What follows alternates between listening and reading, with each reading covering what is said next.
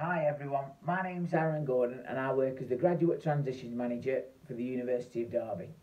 The next award we have is for the Work Experience Employer of the Year. This award recognises employers who hosted students either through the Derby Internship Programme, the Driven Project or the Curriculum Embedded Micro Placement.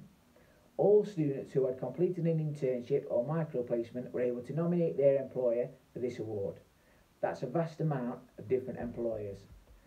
The student who nominated this employer said, "They have given me an amazing opportunity to work on a professional project in collaboration with East Midlands Housing."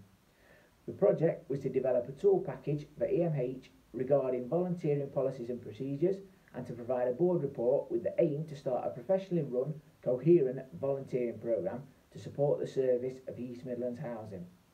They made it very clear from the beginning to end what was expected of me, and were there when I needed guidance. I was also always able to chat with them. Even when the coronavirus situation occurred, they made the best of everything by setting up video calls with clear communication and always made me feel part of the team.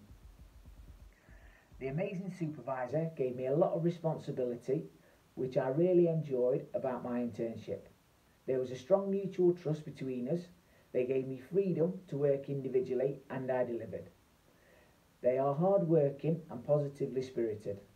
They offered uplifting words of motivation which helped me reach my fullest potential. Their words about my English skills were very supportive as they know I am not a native speaker. I truly admire them for everything that they have done for me. Their support, kind words, their extremely thorough and their clear feedback and fantastic communication skills.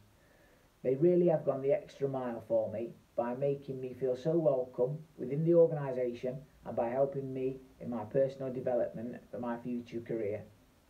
And the winner of the award is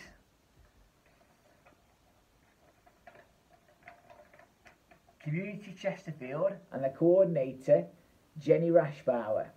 Congratulations to Jenny, Community Chesterfield and all the nominees.